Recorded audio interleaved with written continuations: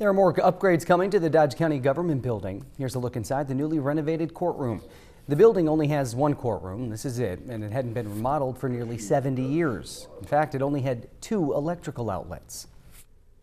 We're paperless now, so I'm on computers. We use interactive TV for long distance hearings, so we can do that on the computer, so we needed all of those updates. In addition, security upgrades have been made to the building. The new courtroom has been up and running for 2 weeks.